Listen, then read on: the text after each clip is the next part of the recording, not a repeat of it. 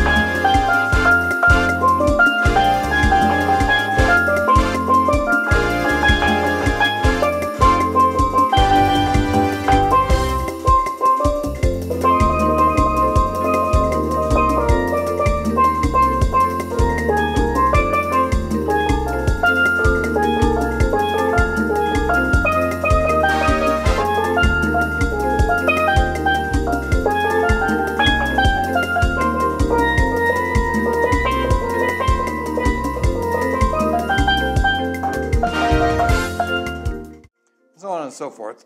Now you could tell I did use a little bit of the major scale. I did use the A natural. I did F and A, and the high F, the low A. And I did a little embellishment on that. I played A flat to A. Do real slow.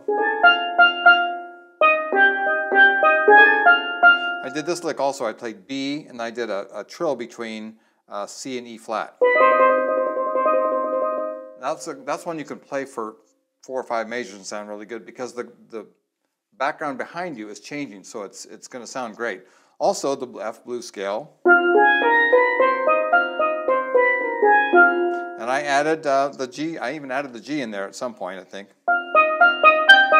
because I wanted to also. That's kind of the melody. There's a G in the melody, so that works all the time. And I used the high A flat. Something that works great on the song that I didn't do is you can do things like, you could do little patterns like, I'm playing F, C, E flat, G.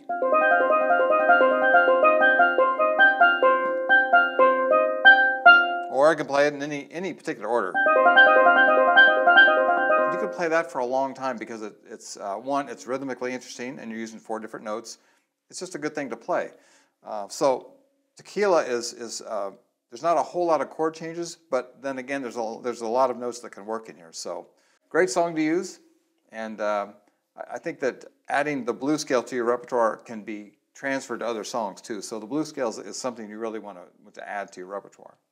Well, that's it for this time. I want to thank you for watching, and I've enjoyed hearing the comments from people about songs that they want to know about.